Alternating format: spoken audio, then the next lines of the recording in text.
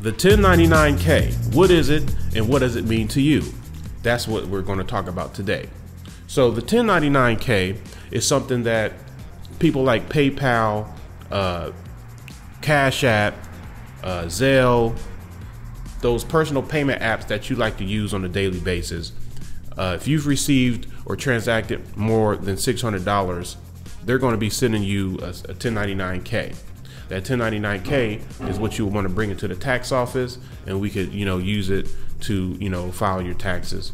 The reasons why they're doing this is because, think about it, guys. The government has gave you so much free money in the form of a stimulus, and they probably gave you too much.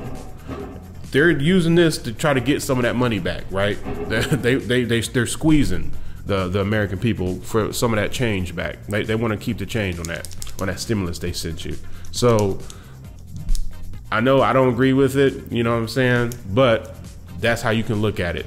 So if you got any questions, just let me know.